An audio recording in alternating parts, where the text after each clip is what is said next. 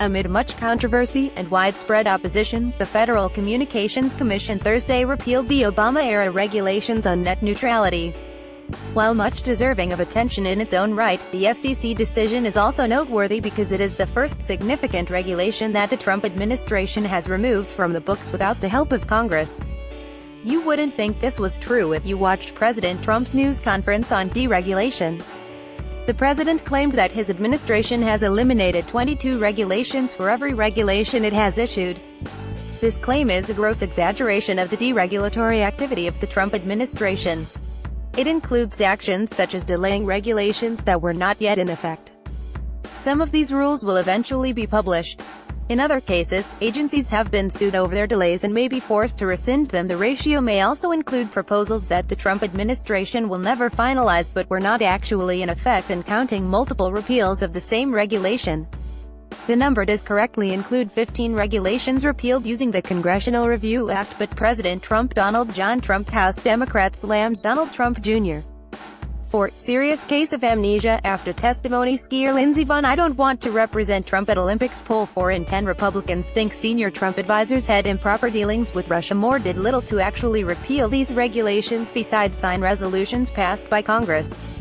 If anyone should get credit for these repeals, it is frequent Trump target, Senate Majority Leader Mitch McConnell. Addison Mitch Mitchell McConnell, GOP strategist, donates to Alabama Democrat. McConnell names Senate GOP tax conferees. Brent Budowski, a plea to Alabama voters. Moore, whose deft management of the Senate calendar allowed for more repeals than most experts were expecting. The net neutrality repeal is therefore the first significant deregulatory action that the Trump administration has itself taken. Even net neutrality repeal is not really final, since the repeal will be challenged in court and stands a reasonable chance of being overturned. Interestingly, Trump did not mention the net neutrality repeal in his deregulation event. He also omitted another of his administration's chief deregulatory accomplishments. Agencies under this administration have significantly scaled back their enforcement of existing regulations. The Trump administration has recognized that one does not have to get rid of a regulation if you simply ignore its enforcement.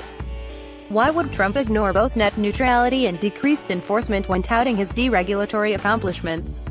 It's simply because statements like, "We're allowing companies to charge you more for some internet services," and "We're not enforcing laws we don't like," don't have the same ring as making exaggerated claims that regulations have been eliminated. Repealing net neutrality is not an action with popular appeal. Neither is neglecting the enforcement of regulations. This is the problem faced by advocates of deregulation.